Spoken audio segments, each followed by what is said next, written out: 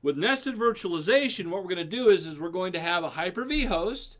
This Hyper-V host is going to have a virtual machine, and we're also going to install Hyper-V on top of that virtual machine.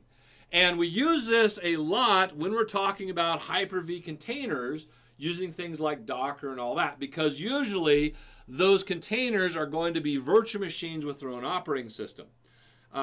Before Windows Server 2016, you couldn't do that because you couldn't have a virtual machine that hosted another virtual machine.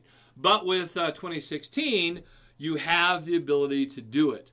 Now, they go through and they have a GitHub script provided by Microsoft. So you actually have to go up to GitHub. But we can do an invoke web request, raw.github.usercontent.com, and this is from Microsoft. I can go into virtualization, documentation, master, Hyper-V tools, nested, enable, E-N-A-B-L-E. There is no M there. It's a little typo though. Enable nested virtual machine.ps1, and then we will just store this little file, which will make you a nice little file that lets you have a nested virtual machine.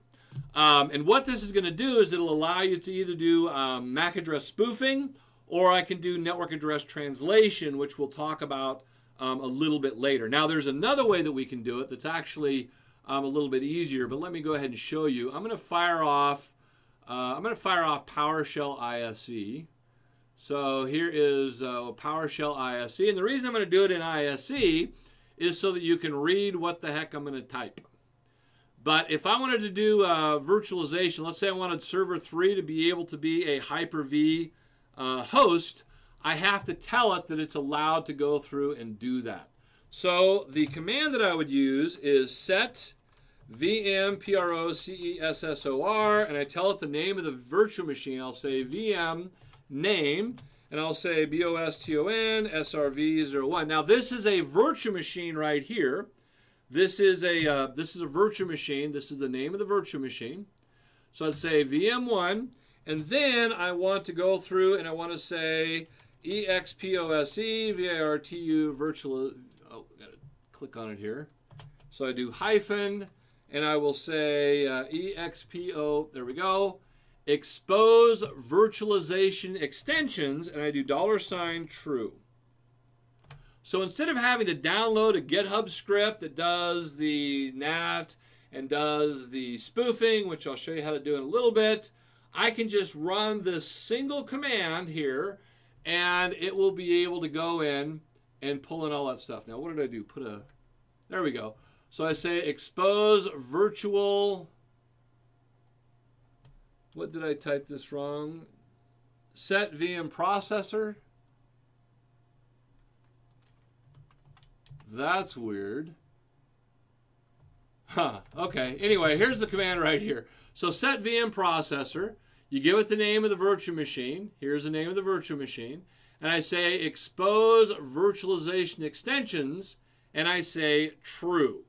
And that will allow a virtual machine to run another virtual machine. Now, of course, that virtual machine that's going to be running another, that's going to be a Hyper-V host, has to be running Windows Server 2016.